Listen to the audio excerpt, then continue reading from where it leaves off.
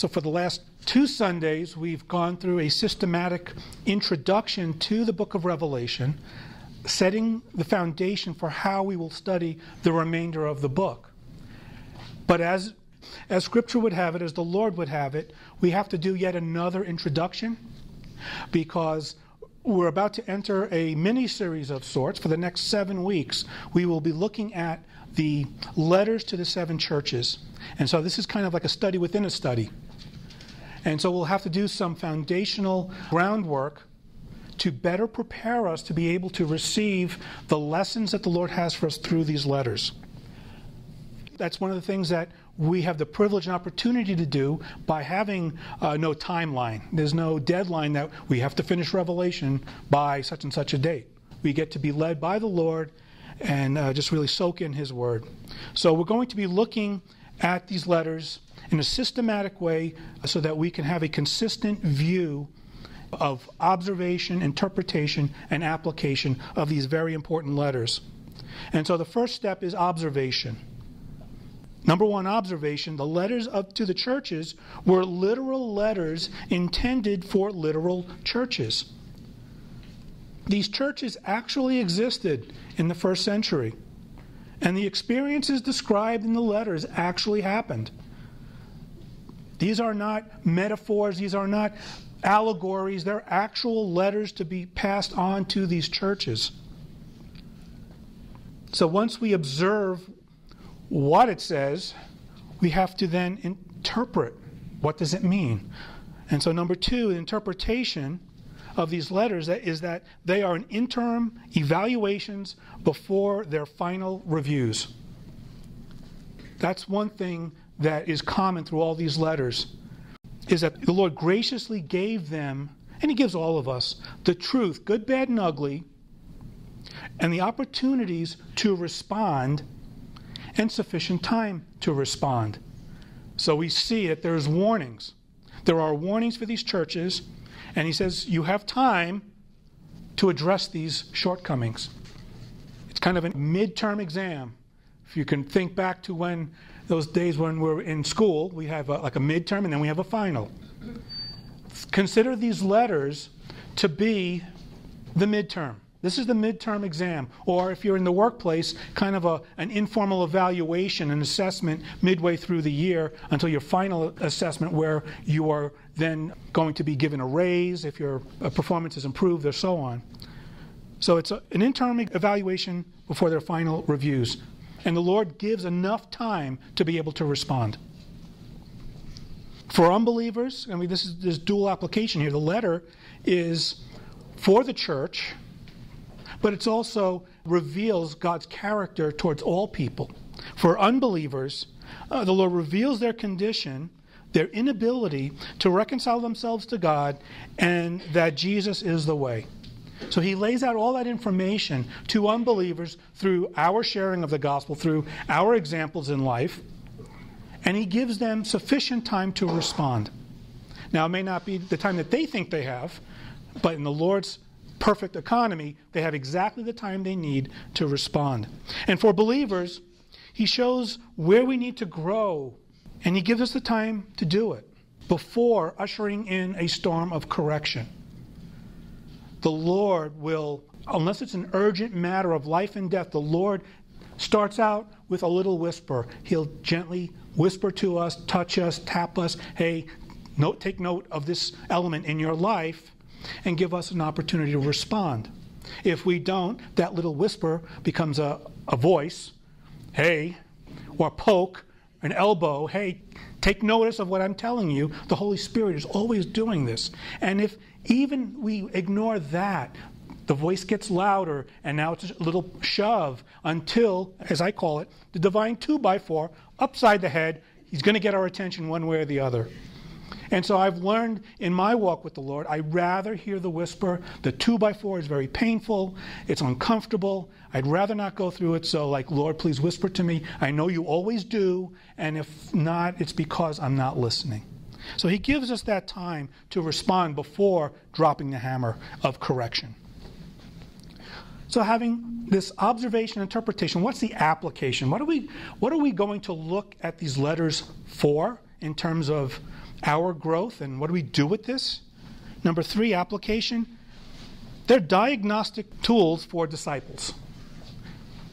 These letters are diagnostic tools for disciples. Now, a traditional application is to view these letters as describing a period of time within the church age.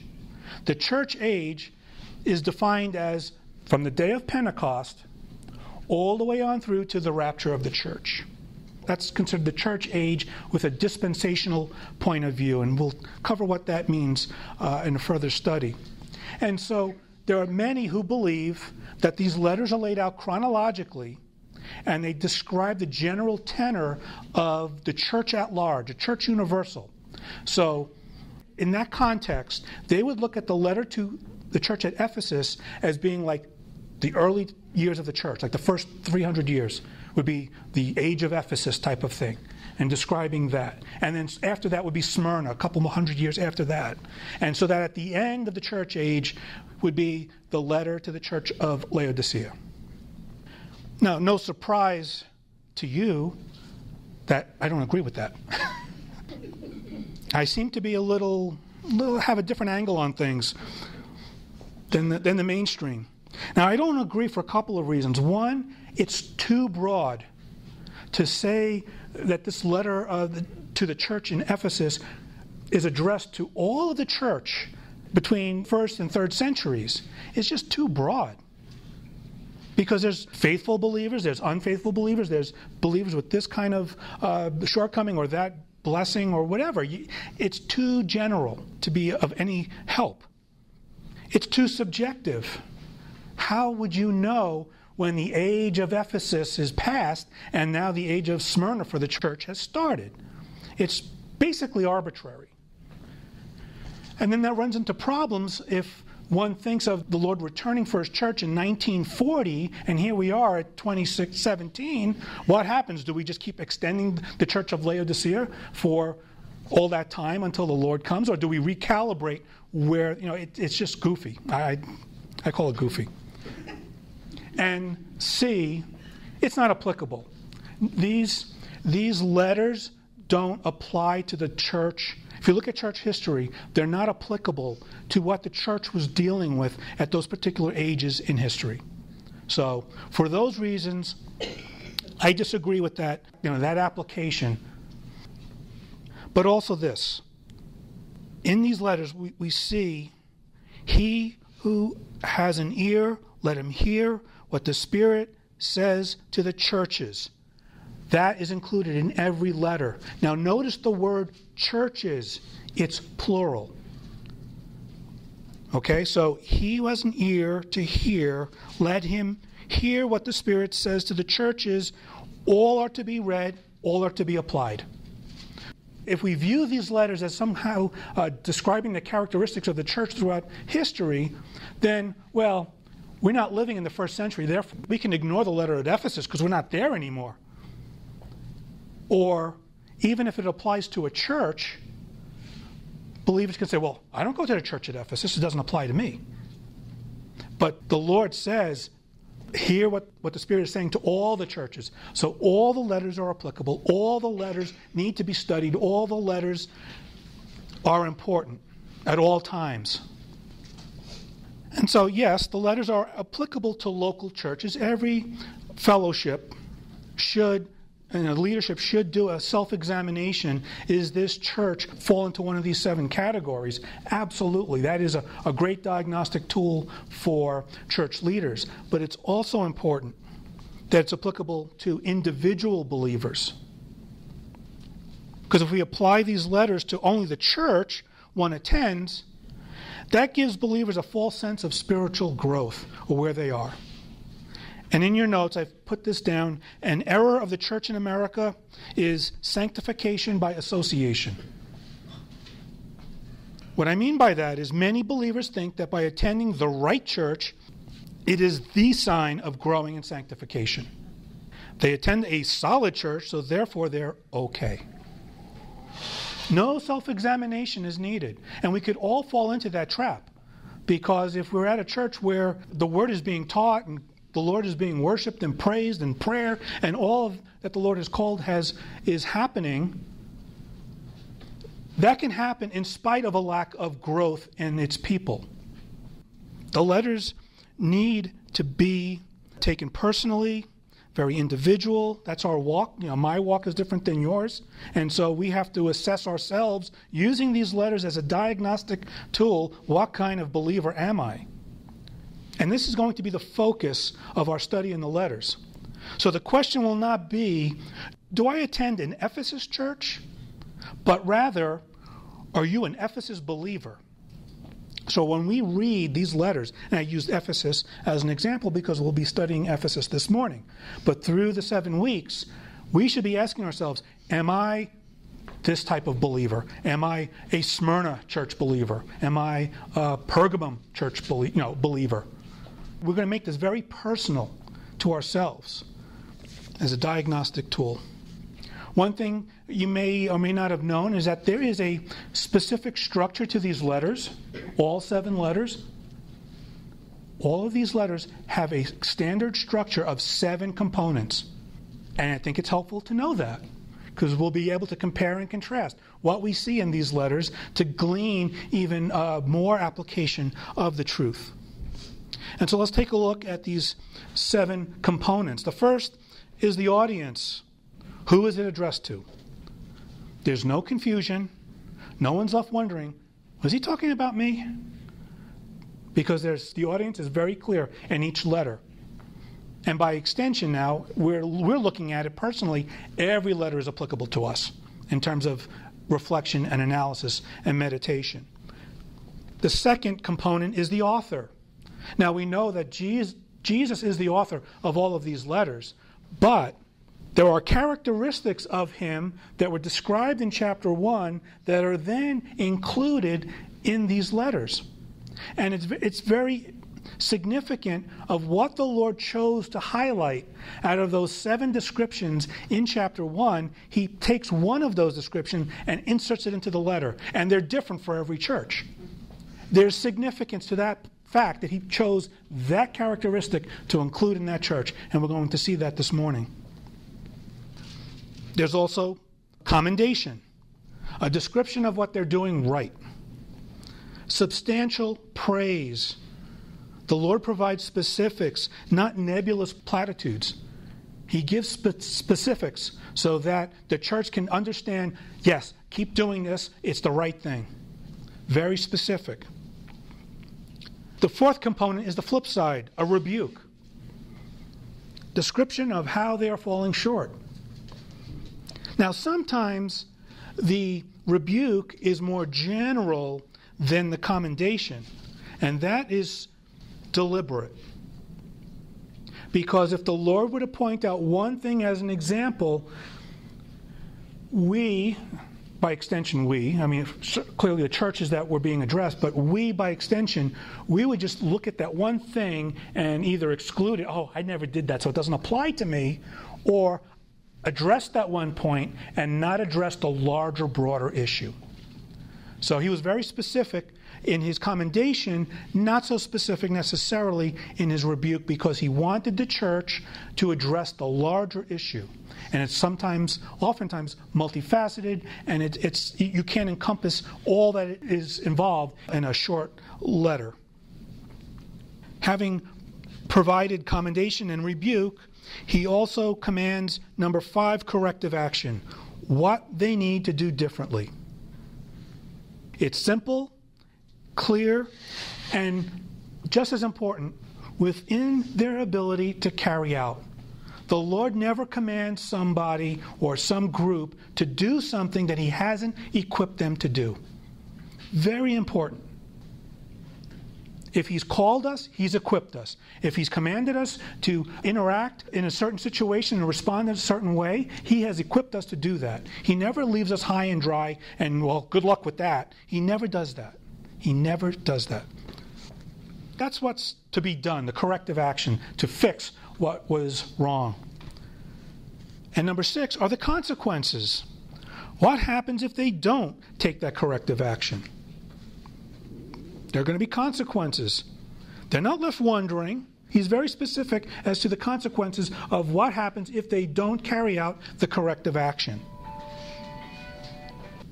He has a perfect track record of doing what he says. So when he says this is going to happen, only a fool would bet against that. What the Lord says it's going to happen, it's going to happen. Those are the consequences, but he doesn't leave it there. Finally, number 7, there's a reward. There's a reward for what happens if they do take that corrective action. There's something to look forward to in obedience. There's encouragement. And we know that he carries out his promises both in the positive and in the negative of consequences. All 7 of these components exist at some level in all 7 letters. There's 1 or 2 churches who don't have an actual rebuke, but that's because there's nothing to rebuke. It's important to note that rebuke is blank. They didn't forget. It's not a partial letter. If there's no rebuke, it's because there's nothing to rebuke. And with all of that said, now let's get into Book of Revelation chapter 2, starting in verse 1, this letter to the church in Ephesus. Now, Jesus is dictating this to the Apostle John, and he is faithfully recording what is spoken. To the angel of the church in Ephesus write, the words of him who holds the 7 stars in his right hand, who walks among the 7 golden lampstands. I know your works, your toil, and your patient endurance, and how you cannot bear with those who are evil, but have tested those who call themselves apostles and are not, and found them to be false. I know you are enduring patiently and bearing up for my name's sake, and you have not grown weary. But I have this against you, that you have abandoned the love you had at first. Remember, therefore, from where you have fallen, repent, and do the works you did at first. If not, I will come to you and remove your lampstand from its place, unless you repent. Yet, this you have, you hate the works of the Nicolaitans, which I also hate. He who has an ear, let him hear what the Spirit says to the churches. To the one who conquers, I will grant to eat of the tree of life, which is in the paradise of God.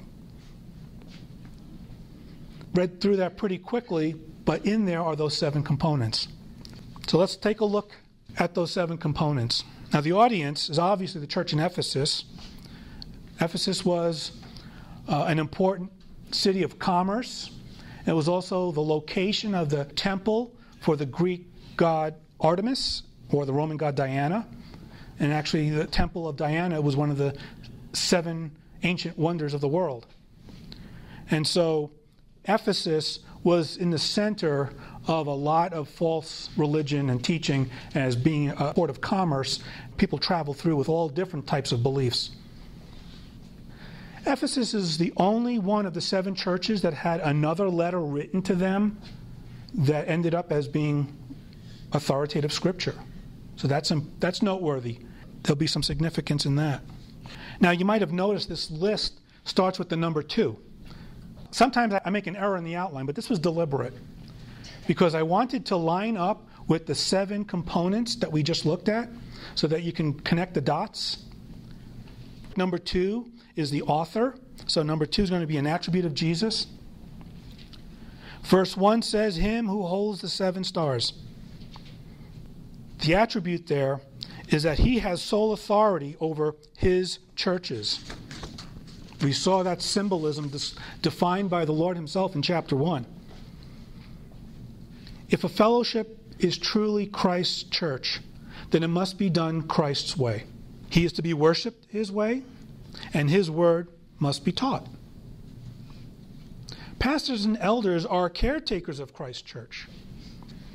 Any authority given to them over the church are actually responsibilities before the Lord.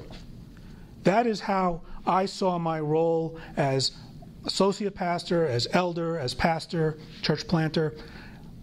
There's authority that the Lord gives me through his word, but that's not really authority, it's responsibility, because I'm going to be held accountable before him for what I do with that. So I don't take that lightly. No pastor should take that lightly. It's a frightful thing to bear the responsibility of that authority. Because it's not my church, it's not my authority, it's the Lord's church. I'm just the caretaker. I am the shepherd of this flock at this particular time in history. But it's the Lord's. Pastors are not to lord it over their flock. Scripture is very clear about that. Or, in the Brooklyn Standard Version, throw their weight around.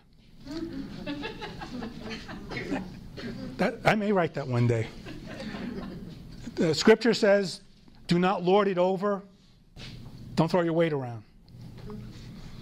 But pastors, elders are to be gentle, yet firm, with clarity, biblically driven, with humility and love.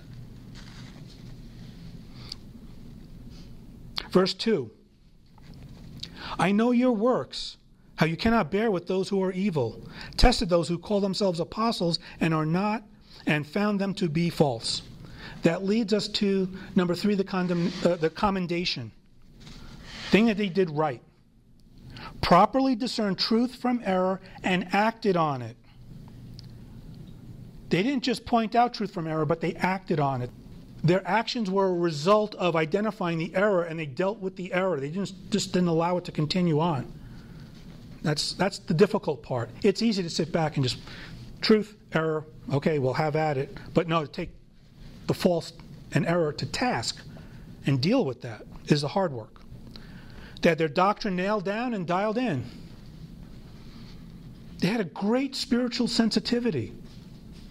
We see that because they're the only ones commended for calling out the heresy of the Nicolaitans. In contrast, some of the other churches that we're going to see, in particular Pergamum, some of the members of that church embraced the teachings of the Nicolaitans. Now you might be thinking, who are the Nicolaitans? There's only 2 mentions of the Nicolaitans in all of Scripture. They both appear in Revelation chapter 2.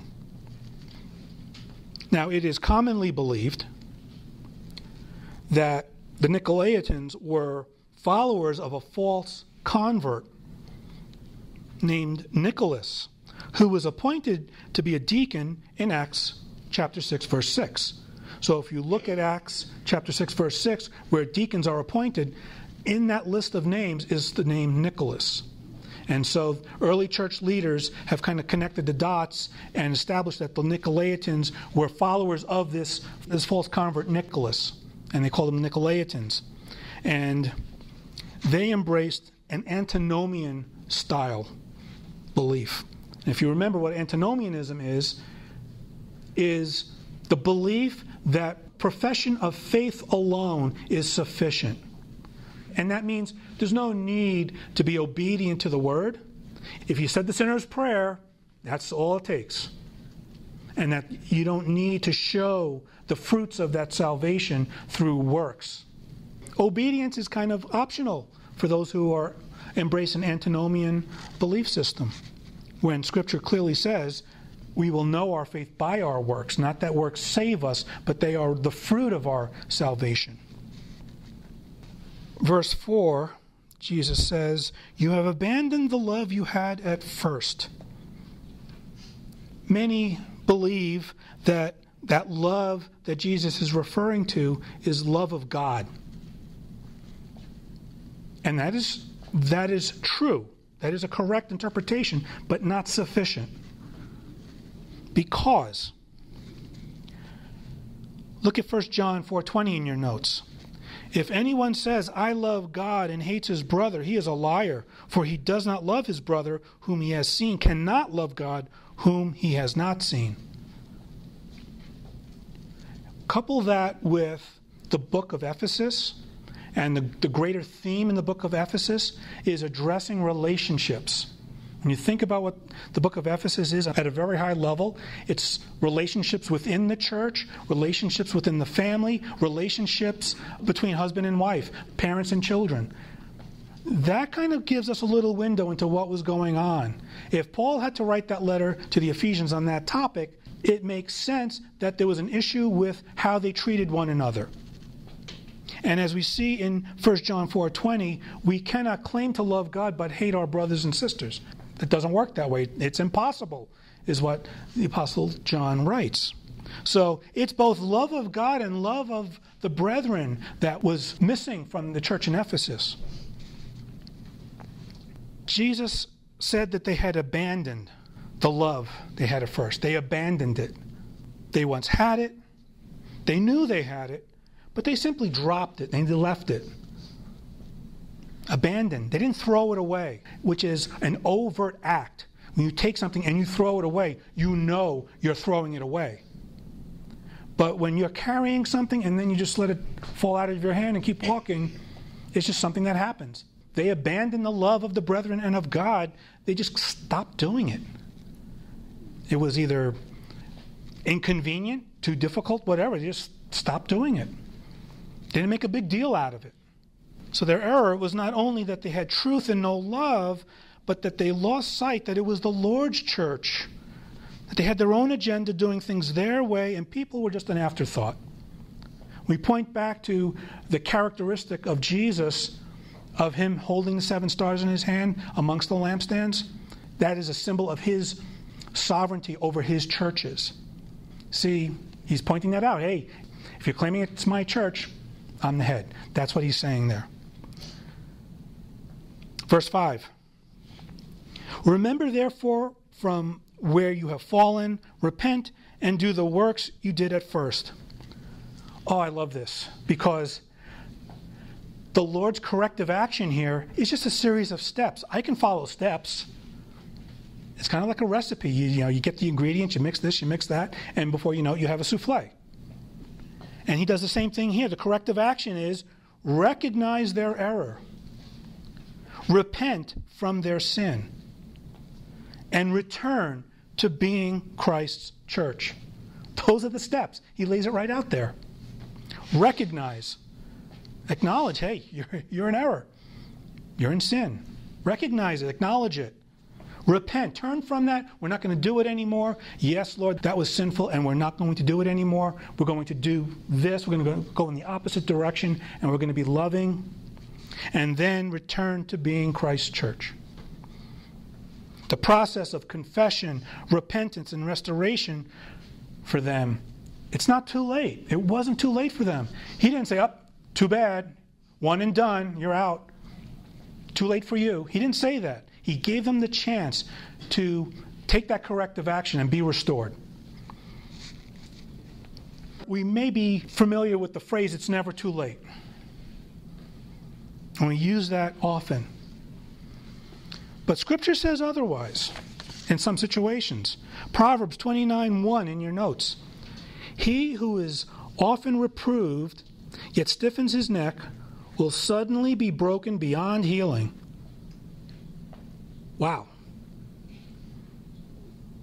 What that means is, for those who dig their heels in rebellion, in response to chastening, may find themselves hardened, their hearts seized up, frozen permanently. That's a dangerous place to be in unrepentant sin. It's a dangerous place to be. And there's no time to waste in repenting of unrepentant sin and being reconciled with God on that.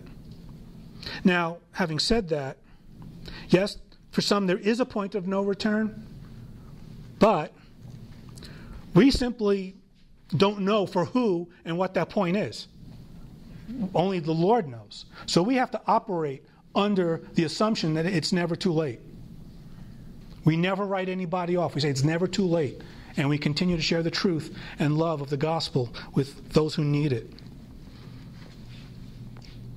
But if you want to kind of kick it up a notch and tell someone, hey, you're playing around in the sin, and Proverbs 29:1, you might be broken beyond healing if you don't repent.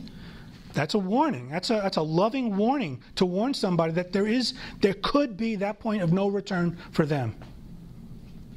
It happened to Pharaoh. Verse 5. If not, all right, here comes the consequence. If not, I will come to you and remove your lampstand from its place. So number 6, the consequence. Christ will no longer claim it as one of his churches. That's the consequence. He's going to remove the lampstand from those lampstands. There's 7 of them, and if Ephesus didn't respond, he's just going to take that lampstand and put it somewhere else. It's not part of that group. No, Jesus didn't say he would destroy that church, just that he would remove the lampstand. That lampstand is still going to exist, still going to function, but without the Spirit's seal, anointing, and blessing. And that's what happens to some churches. They stop being the Lord's church, but they don't close their doors. They're still open. But they're just doing it on their own, and the Spirit is not blessing and anointing. There are churches that claim Christ's name but aren't Christ's church. How does a church know when it's Christ's church or when it's not? That's a topic for another time. But verse 7, here we go. To the one who conquers, I will grant to eat of the tree of life. And there goes number 7, the reward. Anyone, in this case, the church at Ephesus, if they respond, there's going to be the reward of eternal life and continual blessing. The Lord promised they would be with him in heaven if they take that corrective action. Now, the tree of life was an actual tree in the Garden of Eden. We see that in the book of Genesis. It was actually there. And when Adam and Eve were expelled from the garden, the Lord had to post an angel to prevent them from coming and eating from the tree. What happened to that tree? Scripture doesn't say, except that the tree reappears in the eternal state. And we will study that later on in Revelation. And so the tree of life is that physical, literal tree, but it's also a symbol of eternal life and continual blessing. And I guess the overall takeaway from this, if we were to sum all of this up in a single sentence, is this. If we have truth without love, then we are doctrinally right, but biblically wrong. We see Paul write that in 1 Corinthians chapter 13. It's all throughout Scripture. If we truly believe and know that this is the Word of God, then we should be the most loving people on the planet. Shame on us that we're not. But that's what the process of sanctification is for. Lord, we thank you that your Word is true, and because you are the perfect promise keeper, that we have that assurance that we will be home in heaven with you when we breathe our last here or you call us home. Lord, because of that assurance, rock solid, guaranteed assurance, that should lift our spirits up. We should be rejoicing. We should be joyful. We should not allow the burdens of this world to weigh us down, because we know that in the end we will be with you. Lord, thank you that you point out the truth from your word, and that you guide us and teach us through your Holy Spirit to apply the word correctly to our lives. Lord, help us to also be loving, very loving in what we do with that truth. That it should be to lift others up and to give others that same hope and encouragement that we receive from your word. And correction if it's needed. But encouragement. Lord, we thank you so much. We want to be used by you more this week than ever before. We pray in Jesus' name. Amen.